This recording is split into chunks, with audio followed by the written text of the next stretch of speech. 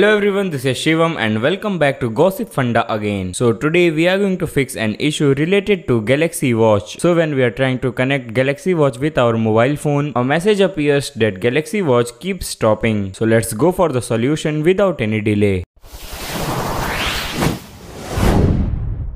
First of all, let me clear one thing, that the appeared message Galaxy Watch Manager keeps stopping signifies that the managing application of your watch is responsible. So first of all, clear cache data of wearable application, and for that go to settings, open application, open variables, go to storage and simply clear cache data. Now check for the updates, update if available, restart your device and your issue will be resolved. Also make sure to firmware update of your watch, provide a stable internet connection and Bluetooth connection. If these method does not work, then make sure to reach customer services by talking on customer care or visiting service center. So I hope this video helps you. Make sure to like, share and subscribe. You can also visit our website from given link in description. Thank you so much. See you soon.